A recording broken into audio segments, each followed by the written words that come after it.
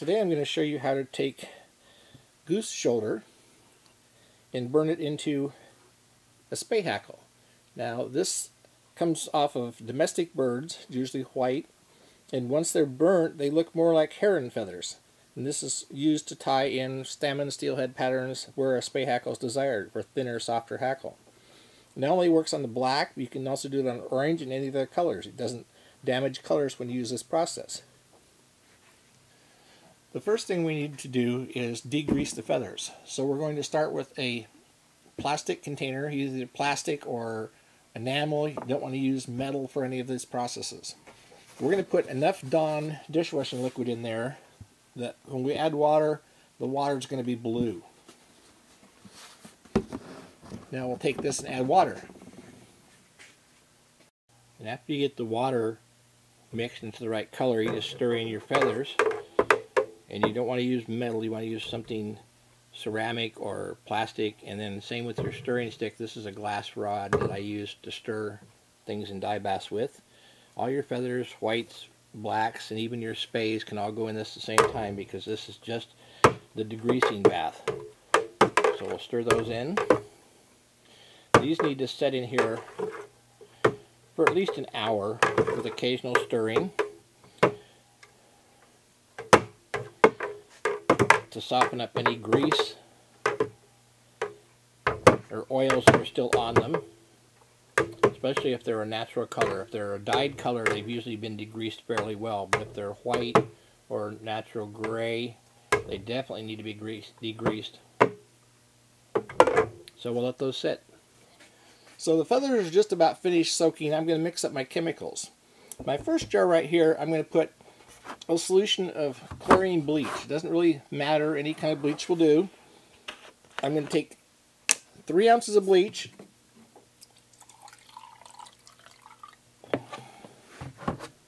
into my jar, and again use glass or plastic. Don't use metal with the bleach. It can cause some problems depending on your water and other chemicals that are in the water and the type of metal you use. So stick with plastic or glass. I'm using glass here because that way you can see it better. Then in my second container, I'm going to put this. I've got a quart of water. I'm going to put in a tablespoon of baking soda. Not baking powder. This is the Arm & Hammer yellow baking soda that comes in the box that has been around forever. We're just going to stir that up a bit. And the next container we have is just full of warm, clear water. So I'll go get the feathers and we're ready to start our burning process on the feathers. Okay, I've got my degreased and rinsed hackles ready to go. The other thing you need is a clock with a second hand because this is a timed process. It only takes a minute to 2 minutes to remove the barbels off the hackles to get your Spey hackle type effect. And you'll want to do this by testing and using it to your best judgment of what you like to tie with. So all we do, this is already wet, we're going to put it in the bleach and we're going to start out by timing 1 minute.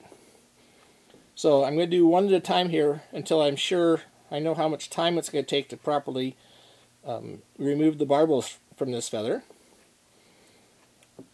So the bleach eats the little fibers off the individual barbels, releases them, so they'll come apart and stand out easier. And as you're doing this in glass, you can see the feather starting to come apart. You can see different parts of it starting to wave more in the solution. And I'm watching this as well because when it gets to a point where most of them out toward the end of the feather, and it takes longest for them out toward the end to loosen up because they're finer fibers. And when it looks like it's about right, and I've hit the 1 minute point, I'm going to take this out and I'm going to neutralize it in the baking soda. And that's what the baking soda in the water is for. Neutralize the feather. So we'll just take it out of there, we'll just dip it in here. It's an almost instant thing to neutralize the bleach. And then it will go into our container of water. Now if I know that my process, I've got it right, I can just leave it in here until I get finished with the batch. But since I'm not sure if a minute is enough, I'm going to take this feather out. I'm going to run it through my fingers kind of and rinse it out. And I'm going to take it over to a hair dryer and I'm going to dry it off. After I've dried this for 30 seconds with the hair dryer, you can see that all of the fibers still haven't released. They're not quite as much as I like to have them, like in my sample here. So what I will do is I'll take this feather back and I'll rinse it off really good in water again before I re-bleach it, because once you've bleached it and you put it in the baking soda, if the feather has too much baking soda in and you put it back in the bleach, it will kill the action in your bleach. So let's take another feather, and this time we'll do it for a minute and a half and see what happens. And again, we're going to keep it moving around and watching as it goes to see when those fibers start releasing. And I'm probably going to, in the edit of the video here, I'm going to cut this time out, but trust me, I'm going to go for a minute and a half. Okay, after my minute and a half is up, I'm going to take it from the bleach to the baking soda. Rinse the baking soda off, into the water, rinse the water off, bring it up to my fingers, and off to the hair dryer I go to see how it looks. So after drying this feather off with the hair dryer, I can see that the barbels have released nicely on the feather. That will tie nicely into a Spey hackle.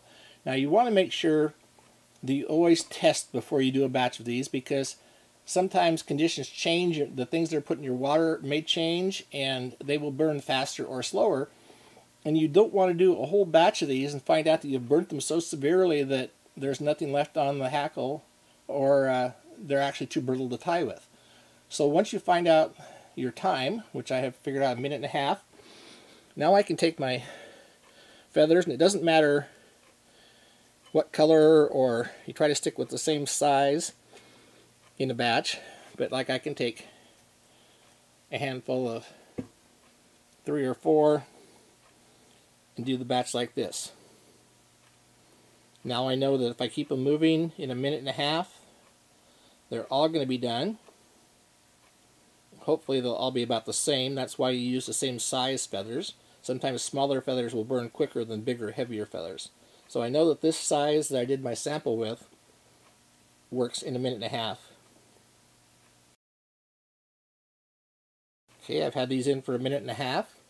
I'm going to pull them out, neutralize them in my baking soda, give them a few good swishes around, including my fingers, and into the water. And they can rest in the plain water until I have the rest of the batch done. Now that I have them all bleached, neutralized, and water, I'll take this container in and rinse them out with a couple drops of Dawn dishwashing liquid in there to make sure it gets the last of any bleach and residuals out of there so they don't have any odor to them. I also try to keep around, when I'm doing this type of thing, some old white washcloths or towels. Makes great things to wipe up with so you don't ruin something good, or leave bleach on the counter or tabletop that will get on somebody's clothes later on. After the feathers are well rinsed, put down several layers of paper towels and just spread the feathers out over them. If you like to tie with wet hackles, so the stems are a little bit easier to wrap, you go ahead and tie with them now, or just let them dry like this. They should air dry in a few hours, and store them away in plastic bags so they're safe and ready for your next tying session. Thanks for watching.